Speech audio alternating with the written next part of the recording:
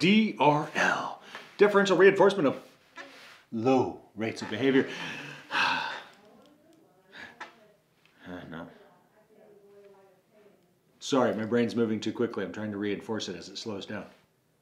You get the idea? All right, so we're just going to reinforce a lower rate of responding. Okay, so whenever the organism, the person, whatever is engaging in fewer behaviors per interval or per minute per hour, whatever, you know, maybe you're doing the whole session, whatever. So whenever they're engaging in fewer behaviors, you can drop a reinforcer on them, right? So the idea is that over time, you drop it. If you really drop it on them, it might actually be punishing. And there's a funny thing for you. Anyway, so no, deliver a reinforcer. When the behavior is occurring at a lower rate than what it was in the past.